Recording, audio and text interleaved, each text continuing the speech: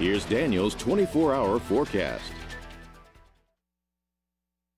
Temperatures sitting in the mid-60s here across Acadiana. Beautiful day out there today. Cool outside, crisp outside. And that's what we've got to look forward to through the first half of the week. Really no complaints out there at all. Now that the skies have stayed clear and we'll start to see the sun dropping a little bit, temperatures are expected to get a little bit on the chillier side tonight. In fact, area-wide, it could be seeing some areas getting as low as the upper 40s, about 46 down over towards Ville Platte, mid-40s for Alexandria.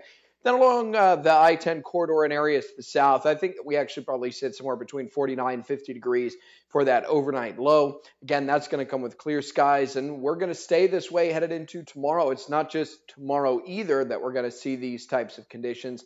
They're going to be sticking around with us through at least the midweek. So for your Tuesday forecast, look for those highs to get up right around 70 to 71 degrees for the high. Plenty of sunshine, no real problems. And your lows tonight dropping into the upper 40s and low 50s area wide. We'll tell you just how long that's expected to last coming up in my full weather forecast. That's here in just a bit.